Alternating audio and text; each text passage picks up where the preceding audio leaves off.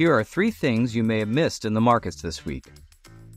In a historic and unprecedented trial, former President Donald Trump was found guilty on 34 counts of falsifying business records.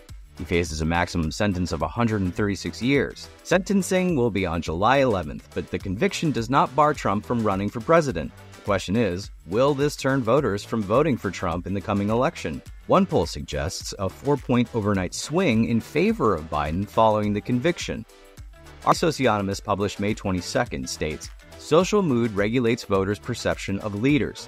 Look for a bump in Biden's polling numbers versus Trump in the coming weeks. Check out the new issue for more. Oil giant ConocoPhillips plans to acquire Marathon Oil in a $17 billion deal. This is just one of many consolidations happening in the energy sector. Last year, both ExxonMobil and Chevron set out to merge with Pioneer Natural Resources and Hess Corp in multi-billion-dollar deals. So, with big oil getting even bigger, what does this mean for oil prices and stocks? Stephen Craig, Elliott Wave International's chief energy analyst, just published updated charts and commentary in our Global Market Perspective, saying, merger and acquisition activity within the oil and gas industry has been heating up, and the wave patterns suggest that big moves lie ahead for both oil and natural gas.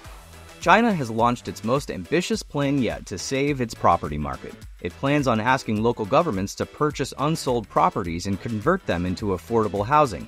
The plan also will feature reduced interest rates and down payments for homebuyers. In this month's Asian Pacific Financial Forecast, Mark Galashewski shows a chart that illustrates how there may be hope for the Chinese housing market, but it has nothing to do with government intervention.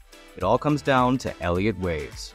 To stay ahead of the news and learn more about the stories talked about in today's episode, check out the link below this video.